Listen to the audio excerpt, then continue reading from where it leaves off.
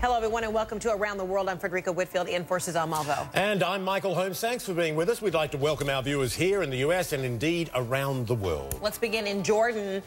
There, President Obama meets with King Abdullah as the president winds up his trip to the Middle East. Yeah, the two leaders are scheduled to hold a news conference. Actually, that's meant to take place pretty soon. We'll be listening in, of course, and update you on the latest developments. Now, Jordan, of course, an important strategic ally for the US and partner in the region.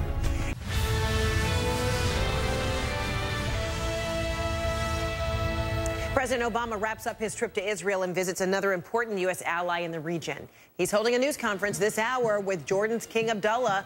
Jordan is a key military and intelligence partner of the U.S., but these are trying times for the kingdom. Jordan is dealing with a bad economy and a flood of refugees from nearby Syria, and will, of course, update you on any developments from the news conference by President Obama and King Abdullah. All right, I want to take you overseas now. We've been mentioning to you on the president's three-day trip overseas. He's right now in Amman, Jordan. Let's listen in as he is sharing this press conference with King Abdullah. Right now, President Obama. A serious negotiation forward.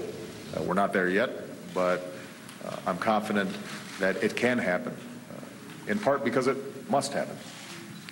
It will be good for the Israelis, and it will be good for the Palestinians. I'm very grateful for His Majesty's readiness to advance these efforts. As has been true in the past, His Majesty in Jordan will be critical to making progress towards a just and lasting peace between Israelis and Palestinians. And we spent a significant amount of time consulting on Syria. I want to commend His Majesty for his leadership, and I want to commend the Jordanian people for their compassion during an extraordinarily difficult time for their neighbors. His Majesty was the first Arab leader to publicly call on Assad to step down because of the horrific violence that was being inflicted on the Syrian people. Jordan has played a leading role in trying to begin a political transition toward a new government. We're working together to strengthen a credible Syrian opposition. We share Jordan's concerns about violence spilling across the border, so I want to take this opportunity to make it clear the United States is committed to the security of Jordan, which is backed by our strong alliance.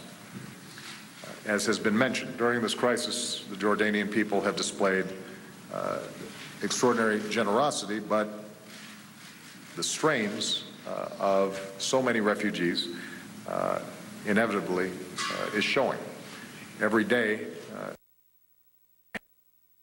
to neighbors far from home, but this is a heavy burden, and the international community needs to step up to make sure that they are helping to shoulder this burden. The United States will certainly do our part. We are already the single largest donor of humanitarian assistance to the Syrian people. Some of this has helped people here in Jordan, and today I'm announcing that my administration will work with Congress to provide Jordan with an additional $200 million in budget support this year as it cares for Syrian refugees and Jordanian communities affected by this crisis. This will mean more humanitarian assistance and basic services, including education for Syrian children so far from home whose lives have been upended. And I think as parents we can only imagine how heartbreaking that must be for any parent to see their children having to go through the kinds of tumult that they're experiencing. Our cooperation on Syria is an example of how the partnership between the United States and Jordan improves the lives not only of the Jordanian people, but peoples across the region. So again, Your Majesty, I want to express my great appreciation for our partnership. I want to thank you and the Jordanian people for the friendship and hospitality that they've shown me and to my fellow Americans. And just as I visited the Citadel here in Amman on my last visit, I'm looking forward to seeing Petra tomorrow, weather permitting. One of the great wonders of history that the world can experience thanks to the care and dedication of Jordan and its people. So, shukran. Thank you. Thank you. Saad.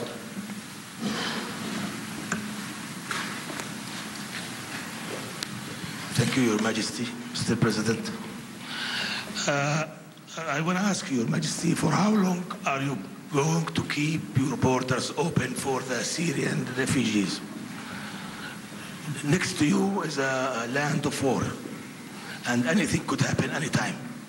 If the regime, let's say, shut the electricity or the water, you're not too far from the Damascus, from the capital. It's like less than 1 hour. You might find thousands of refugees, not just the number that you spoke about, Your Majesty. And Mr. President, thank you again, and I just want to know, you are a superpower, you are leading the superpower, United States of America. You don't have a plan to put an end for what's going on in Syria, the bloodshed, the killing, and now they are talking about using the chemical weapon. What's your comment about that? Thank you, Your Majesty.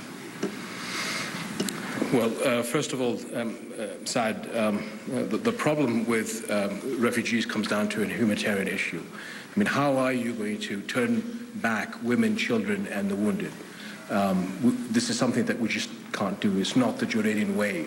We have historically opened our arms to many of our neighbors through many decades of Jordan's history. So that is a challenge that we just can't turn our backs on.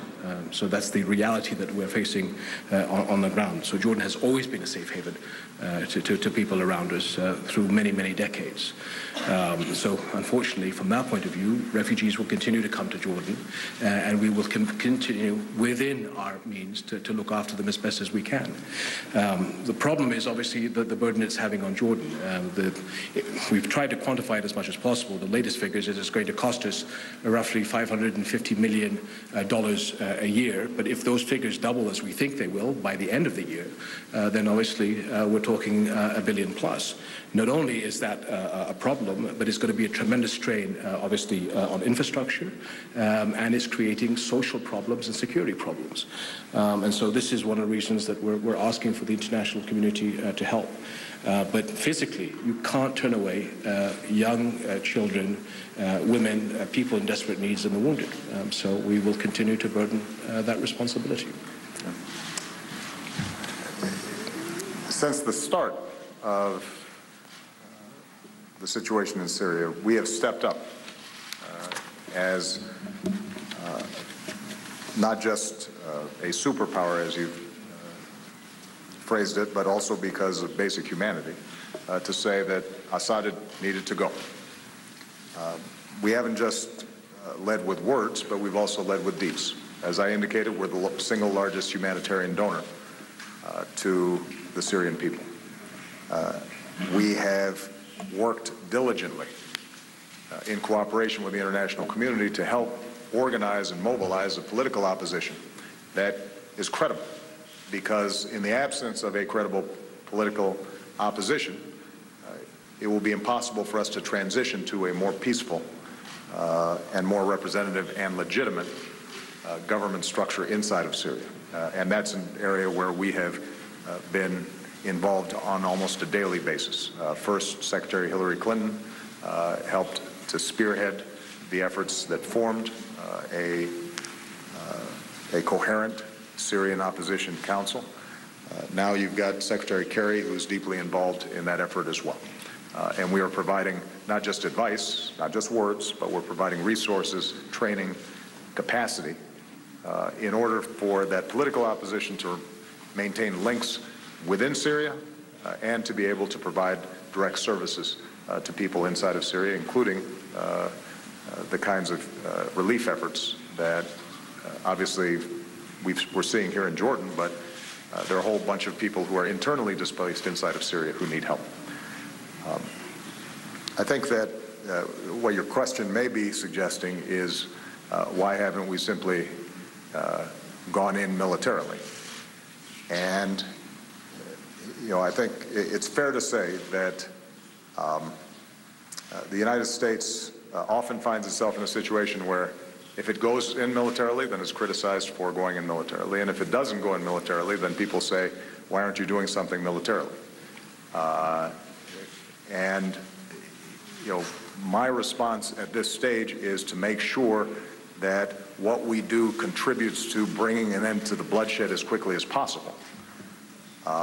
and working in a multilateral context, in an international context, because we think our experience shows that when we lead, but we are also working with others, like the Jordanians, like the Turks, like other interested parties in the region, then the outcomes are better. When we are working with the Syrians themselves, so that this is not externally imposed, but rather something that is linked directly with the aspirations and hopes of the people inside of Syria, it will work better. So we are going to continue to use every lever and every bit of influence that we have to affect the situation inside of Syria. You mentioned the issue of chemical weapons. We have called for, and we know that the UN is now moving forward on an investigation of exactly what happened. We're monitoring the situation ourselves. I have said publicly that the use of chemical weapons by the Assad regime would be a game changer from our perspective, because once you let that situation spin out of control, it's very hard to stop and can have enormous spillover effects across the region.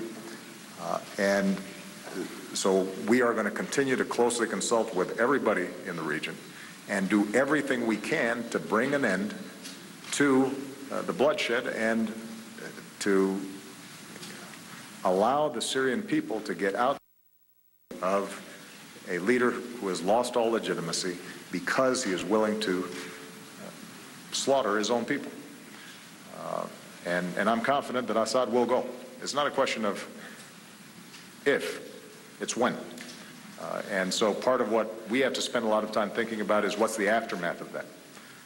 And how does that work in a way that actually serves the Syrian people, and by the way, serves the Syrian people from all walks of life, from all religious affiliations. Because one of the things that we know is happening in this region is that if we fail to create a model in the Arab world in which people can live side by side, regardless of whether they're Sunni or Shia or Alawite or Druze, regardless of the manner in which they worship their God, if we don't create that possibility, then these problems are going to recur again and again and again and again. I think His Majesty understands that. I think the people of Jordan understand that. And these kinds of sectarian and tribal fault lines are part of what we have to get beyond, because they don't work in a modern world. They don't create jobs. They don't put food in the mouths of children. They don't provide an education. They don't create a thriving economy. And that's going to be a central challenge, not just in Syria, but across the region. And the United States, I think, has something to say about that, because part of what makes us a superpower is because we have people of every walk of life, every background, every religion. And if they've got a good idea and they're willing to work hard, they can succeed. And that's got to be something that's more consistently spoken about, not just with respect to the Syria situation, but I think with respect to this enormous moment of both promise but also danger in the Arab world in North Africa.